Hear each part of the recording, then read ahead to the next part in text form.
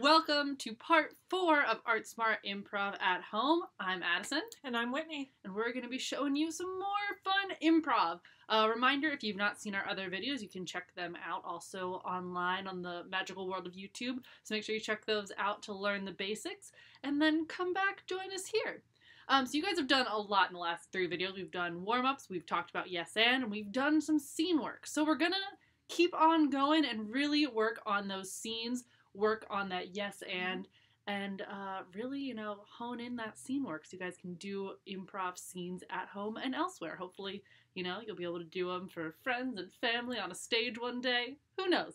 But today we're going to start off with, of course, a warm-up. I've mentioned before, I'm a big fan of just a quick warm-up just to get words going, get you comfortable with whoever your scene partner is. It kind of also allows you to just be silly around each other, just to make you feel comfortable saying whatever words happen, and they're great, and your scene partner is going to support you. So we're going to go back and do the game 7 Things.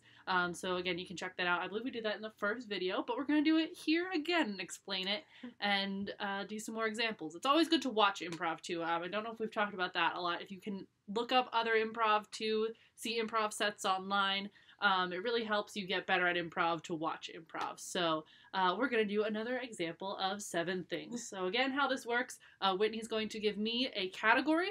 I'm going to name 7 things within that category. But if I cannot think of 7 things in that category, that's okay. Whatever word I say, Whitney's going to support me, and she's going to count off and be like, yep, that word is correct. It doesn't make sense, but it does for this because we support each other and everything makes sense in improv. So, Whitney, what is my category? Tell me 7 things that you can do with your cat. Snuggle. 1. Pet her. 2. Clean her litter box. 3. Give her food. 4. Fill up her water dish. 5. Play with her mouse. 6. Take her on a walk. 7. Yay! Alright, Whitney. Yes. I would like to know 7 things you can do with a rubber band. Stretch it. 1. Break it. 2. Put it around bananas. 3.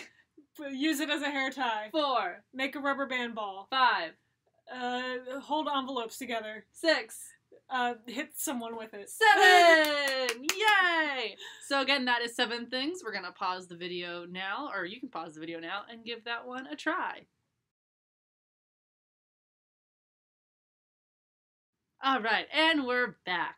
I hope you had fun doing 7 things. We're now going to go back to the big principle of yes and. We've talked about that in our other videos. It's such a big pillar of improv. So we're going to again do some yes and conversations, really just to grind this idea in of yes and. So Whitney and I are going to have a conversation. We're going to just use the filter yes and in between our statements and keep it moving that way. The thing I like to do when you're first starting out with improv too is for this, we're going to try to not ask any questions. We're going to try to just have statements. First starting out in improv, it can be kind of a crutch to, ask a question because you put the creativity part on your scene mate. If you say, oh, where are we going? Then they have to decide where you're going. Since it's improv, you can answer that question yourself. Most questions like that, instead of saying, where are you going? Say, oh, I'm so excited we're going to the beach. And then, you've given information that is something that your scene mate can add information to. So, Whitney, do you want to start the statement and we'll go back and forth? Sure. I think we should watch movies all day. Yes, and I just bought on Blu-ray the entire series of Blue's Clues. Yes! And do you know that Magenta is my favorite character? Yes, and you know what? I think you should go as Magenta for Halloween. Yes! And you should be Mrs. Salt. Yes! And our cats can be Paprika and the mailbox. Yes! And we can keep on the whole, Nickelodeon theme. Yes. And we can have our best friend Stacy dress up like Dora. Yes! And you know what? She's had a crush on that guy whose name actually happens to be Diego. Oh. So this is a really good, in to get them together, she needs a Diego for her Dora. Yes, and she can finally stop just hoping she'll meet someone. Yeah, she can finally just tell Diego how she feels. No more swiper swiping. No more swiper swiping, yes. No more swiper swiping on those apps. No more. Yes, and they're going to have the best life together. And scene! So that was another yes and conversation. So again, that was a scene. We just used yes and to really get us started. There was a few times we didn't fully say the words yes and, but, it still worked. Another thing that you can do is I've had some people who do yes because. So if yes and doesn't feel natural in the moment for a scene, you can say yes because. So you're still, agreeing and adding information that way. So we're going to pause now and you can try another yes and conversation. And remember not to ask questions. And before we pause again, if you do ask a question, that's okay. It's totally fine. You guys are just learning improv. Feel free to just take a minute and figure out what the answer is. You can, kind of pause the scene and be like, oh, well, I asked, what are you doing? How about I decide what we're doing? And then just decide. Remember that any answer you have is correct and wonderful, so whatever you choose is great, and your scene partner will agree with it and add information. Okay, now pause.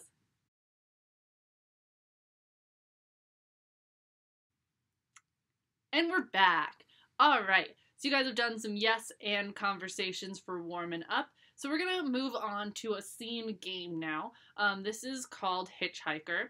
This is what we call a peas in a pod scene.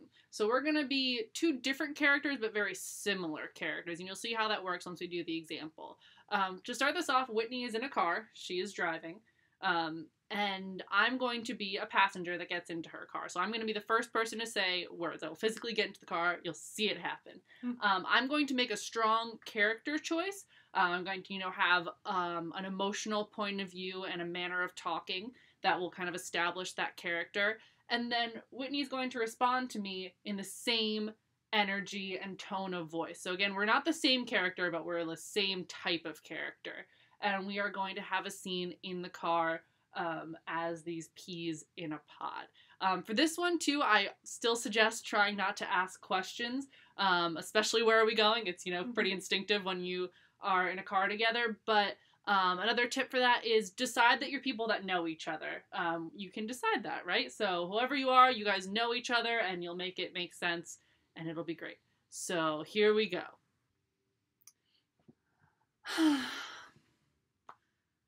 Man, I just, picking flowers is, really hard. I know, especially during allergy season. I know. It's you pick these flowers, and they're so beautiful, and then they just, attack you with their pollen, I know, and you just want to decorate with them, put them all over the house, make it look nice and springtime inside, and you have itchy eyes and a runny nose. Yeah, and, you think, oh, it'll be fine, I'll just bring them in the house and wipe them off, but then you wipe them off and they die. If you wipe them off, they need the pollen. Yeah, they need the pollen. They need the pollen, and those Clorox wipes, they kill everything. They kill everything, they're great for wiping off your counter, but, you can't use them on vegetation. You know what you could try? Fake flowers. Fake flowers? Yes. Made out of silk or, whatever fake flowers are made out of, that synthetic material. So they wouldn't have pollen? They would not have pollen, and they would be just as beautiful. Can you drive me to Joanne's? Absolutely. I can turn this car right around. Let me just... And scene! Alright, so let's unpack that scene a little, right? So I came in with a statement instead of asking where we're going. And we, got on the topic of flowers. We didn't really establish exactly who we are to each other, but that's okay. We probably would have figured it out soon. You'll probably notice we did ask a few questions, right? Yeah. You're probably like, no, you said don't ask questions. However, Whitney asked me, what you could do. She clearly had more to that. She gave me information. She kept the scene moving. She didn't say, oh, what are you gonna do? She gave me information that I can add to and agree to and be like, oh, yes, fake flowers. That's not something I had thought of. As well as I said, can you drive me to Joanne's? I gave a specific place. I didn't say, oh, well, where do we get those? I made the choice and I said where we're going to go. So sometimes questions can have information that's really useful, generally like a yes or no question. If you ever get a question that is a yes or no, I highly recommend just saying yes, right? Do that yes and you'll have a fun scene. So we're going to do it one more time. So you have another example. This time I'll be the driver and Whitney will be the passenger so you can see another example.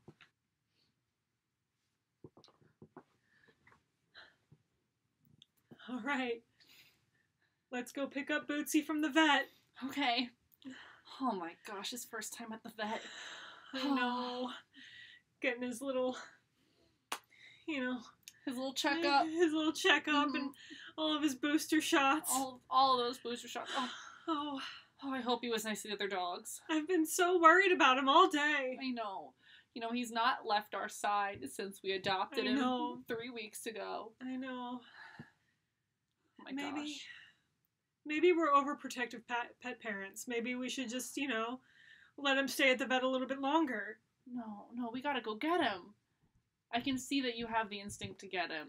And we're gonna get him. I do. I've wanted to get him as soon as we dropped him off. We did have the vet call us as well and say, please pick up your pet.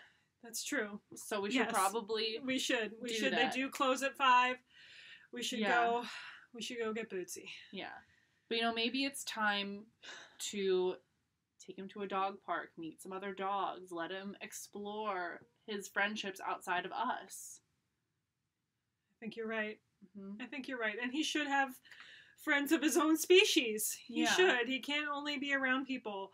Yeah, he needs to, meet some dogs, learn to wag his tail, to sniff garbage, and we can't teach that to him. We can't. We can't. Oh no, I'm so sad. I feel like he's had no one to talk to since we adopted him. We just kind of talk at him. We do. But you know what? We love him and he knows that. He does. He has to. He does. I give him so many treats. We tell him how much we love him all the time and kiss him right on the mouth. Right on it. We just take his little face and we just kiss him right on the mouth. I don't even care that he was in the litter box last week. I just take his little face and I kiss him right on the little muzzle. Because that's just how you have to show a dog love.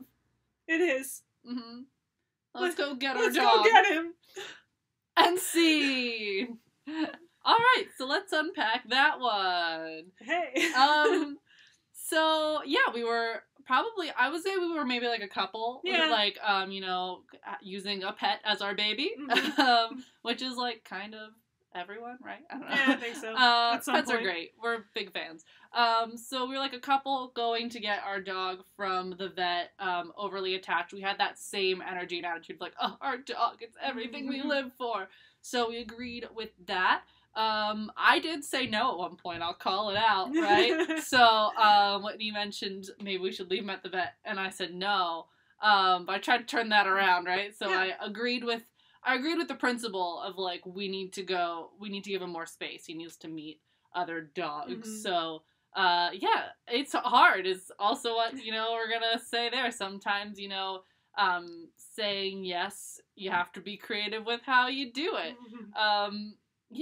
And also, so I guess what I'll say too is with these scenes, as you can see, neither one of our scenes was very like road focused is a good thing to think about. Like a lot of times when we do this exercise, people want to make it all about like driving the car. And that's not really the point so much as it is just to establish who's creating the character and just to give you the space of being within a car. But, it doesn't have to be like, oh, we're going on a road trip. We made these much more about our relationship and, and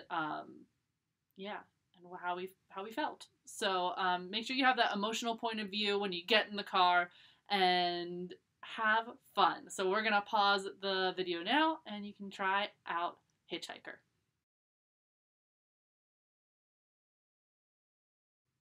All right, we're back. I hope you had so much fun doing Hitchhiker. This is the end of our video for today.